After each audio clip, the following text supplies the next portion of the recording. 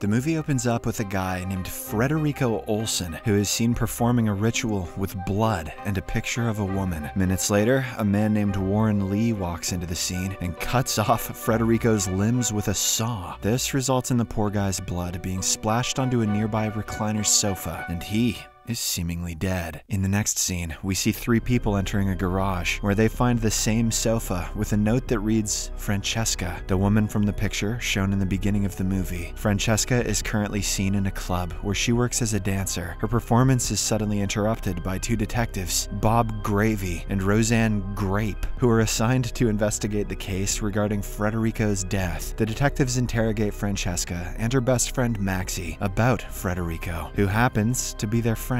Maxie reveals that this man was obsessed with Francesca to the point that she had a restraining order against him about 2 years ago. Shortly after, Francesca excuses herself because she is having some furniture delivered at her place. Turns out that she has purchased the same recliner sofa, being unaware of its dark history. Meanwhile, the recliner is mistakenly delivered to an antique furniture store owner named Jack, who is also Maxie's grandfather. However, the old man doesn't recognize the sofa, so the delivery guy calls a number on the note in order to find the right address. In the midst of this, Jack gets a strange feeling upon looking at the sofa. As he touches it, he experiences a vision of a woman running through the woods. He then suddenly collapses to the ground, but is somehow revived by the delivery guy. Afterwards, Maxie drops Francesca home, where they find Francesca's boyfriend TJ sitting on the delivered sofa. Maxie doesn't seem to like him and considers him gay.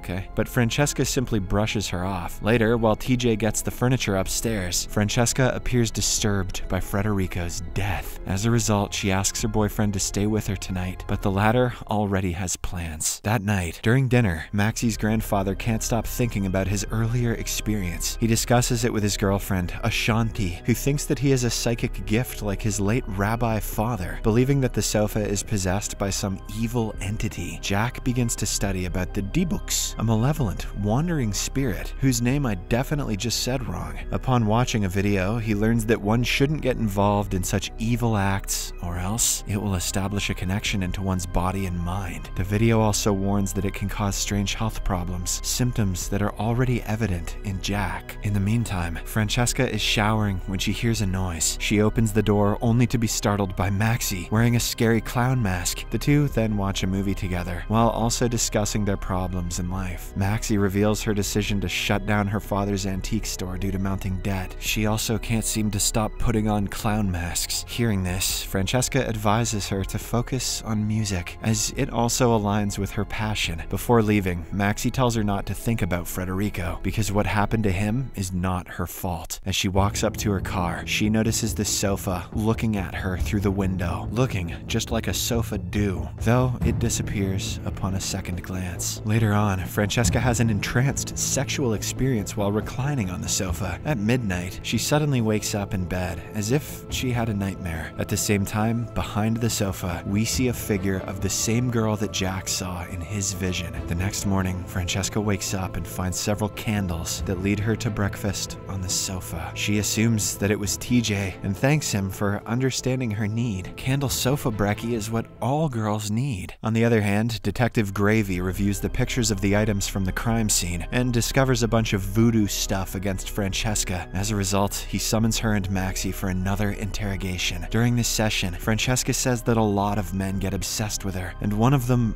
was Frederico. She considered him as a friend, but he wanted more from her, which is why she had the restraining order. She believes that her current partner is immune to her, unlike the other guys. This explains why Maxie considers him to be gay. Not getting why this matters, but you do you, Maxie. Meanwhile, at home, TJ is preparing some meals when the sofa starts to move on its own. It suddenly slides forward and stabs his legs, leaving him in great pain. In a state of panic, he hurriedly calls Francesca, who then rushes home along with the detectives. Upon arrival, they notice that the room is filled with smoke, and TJ is lying down in the bathtub, bleeding heavily. In the aftermath of this event, TJ, who now believes that the sofa is possessed by evil forces, opts to stay at his mother's place down the street. Regardless, Regardless, the sofa doesn't stop following him. Later that night, TJ hears tapping on his window, and upon investigation, he sees the sofa outside. Come on, baby, kick your feet up! Freaking him out. He frantically tries to shut the window, but the sofa blocks it and breaks into his room. He screams for help, but his voice goes unheard as his mother has her headphones on. As a result, the sofa stabs him with its sharpened upholstery spring, resulting in his demise. The couch is made of memory foam, and it never forgets. Elsewhere, Maxie's grandfather delves deeper into D-book research and unearths that it feeds on the souls of its victims. Following this, Jack and his girlfriend perform a ritual, enabling him to relive his vision, this time with more detail. As he flashes back to the past, he witnesses a woman slitting her throat in front of another woman, while a man screams from a distance. As soon as Jack snaps out, he confides everything in his girlfriend, and they come to a conclusion. They need to find the sofa, because whoever has it is in great danger. Back to Francesca. She wakes up on her sofa and finds her underwear on the floor. As she goes to pick it up, she sees a reflection of a man in the door that mysteriously vanishes. She slowly proceeds to check the door and window, but finds no one there. Suddenly, she wakes up in her bed, revealing that it was all just her dream. I too have dreams about being stared at while underwearless. Just then, she hears a buzzing sound and gets out of bed to inspect. As she looks around, the sofa inexplicably moves, scaring her heart out. She hastily makes a call to Maxie and summons her over. Sensing the urgency of the situation, Maxie drives to Francesca's, only to find her sitting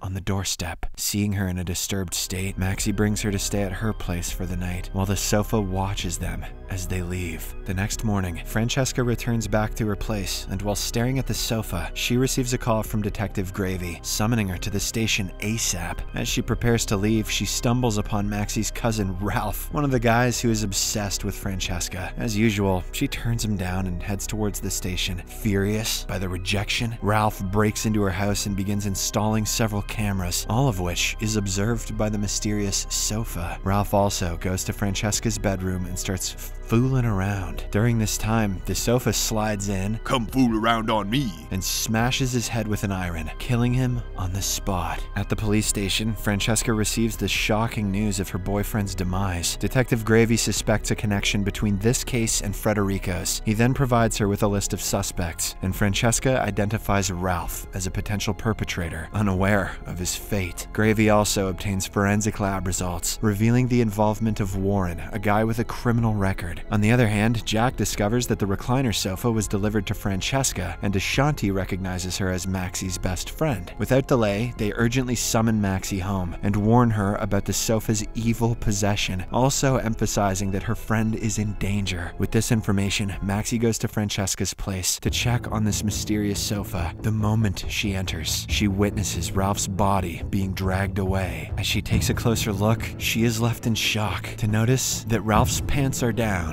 and the sofa is throwing the body off the balcony. She then tries to retreat quietly, but accidentally makes a noise, alerting the sofa to her presence. In a desperate bid for safety, she locks herself in the bathroom, but she inadvertently drops her car keys in the process. As the sofa attempts to break in, Maxie climbs out of the window, only to slip and fall unconscious into a dumpster. Despite being at Maxie's place, Francesca can still hear a whispering voice emanating from the kitchen sink. Before she can inspect further, she is interrupted by the detectives, who are there to check on her well-being. Francesca expresses her concern for Maxie because the latter hasn't answered her calls for the past 2 hours. Following this, Francesca, accompanied by the two detectives, heads to her apartment, finding Maxie's keys on the floor. They attempt to contact her again, and this time, they hear ringing sounds from below. The detectives proceed to search the dumping area, only to discover Ralph's lifeless body. At the same time, Francesca hears the sofa whispering the name Valerie, which freaks her out. In response, she gets into Maxie's car and drives away. Afterwards, Francesca receives a call from Maxie's grandfather and goes to meet him. There, the old man briefs her about the D-book. She wonders about the name Valerie, which reminds him of the couple from the 1800s, Gerard and Valerie, who practiced witchcraft. They then delve into history and unearth that Valerie committed the the unthinkable in front of Marie, who happens to be Francesca's great-grandmother. According to Jack, Valerie possesses the ability to elicit obsessive devotion from whoever crosses her path, which is exactly what Francesca experiences. They also realize that Francesca hosts Valerie's spirit and that she has been fully awakened by the presence of Gerard, who now inhabits, the sofa. The old man further theorizes that Frederico's occult magic opened a portal that allowed Gerard's spirit to possess the recliner. The two spirits are now trying to reunite, although Jack is uncertain how this is possible, since a Dybbuk needs a human host to do so, and Frederico is supposedly dead. Jack then devises a plan, putting these two evil spirits in a specially constructed box and burning them. He begins working on it, but soon suffers from a heart attack. In the aftermath, Francesca continues working on the plan, while Ashanti calls medical help. Elsewhere, Detective Gravy interrogates Warren, who reveals that Frederico asked him to amputate his legs to fit inside the recliner. Simultaneously, Detective Grape is at Ralph's house, where she finds the camera footage from Francesca's apartment. She reviews one of the videos and is taken aback to see the sofa moving automatically. Knowing that something is wrong with the sofa, she immediately heads towards Francesca's house after alerting Grave. By this time, Francesca arrives home with the Dybbuk box and screams at the sofa to get in the box. When it denies, she tries setting the furniture on fire, but it continually blows out each match flame. It's not my birthday. Not long after, the sofa gets up and slowly walks towards her. But before it can harm her, Gravy arrives at the scene and shoots at it, revealing Frederico inside. Another shot results in Frederico's demise. Unable to grasp the situation, just like the audience, Francesca rushes to the bathroom to consume her relaxing pills. Suddenly, Valerie's spirit grabs her from the closet and possesses her body completely. A short while later, the wounded Maxie comes out of the dumpster and walks upstairs. Francesca quickly embraces her and tells her that everything is over now. However, we see an evil smile on her face through the mirror, indicating her evil possession. Several days later, Detective Grape receives a call from the mortuary, informing her that Frederico's body has been decomposing for at least 2 weeks. Sensing an unresolved issue, she quickly heads to Francesca's apartment. On the other hand, Maxie goes through her grandfather's research and learns that the Dybbuk can access human carcasses to store souls after death. If the body is unusable, the soul can be transferred to the nearest object until a new host is found. Meanwhile, Gravy is seen at Francesca's apartment, having an unusually flavored tea, probably poisoned. Soon after, he collapses to the ground, and his body becomes possessed by Gerard's spirit. Detective Grape arrives just in time to witness the completion of the soul transference process. After this, the possessed Gravy gets up and kills Grape before heading out with Francesca. Now, the spirits of Gerard and Valerie are finally together. Maxie witnesses all of this from outside and sneaks into the apartment after their departure. She is on the verge of calling 911 for help when she notices the sofa moving. Upon gazing at its button eyes, she sees an image of Francesca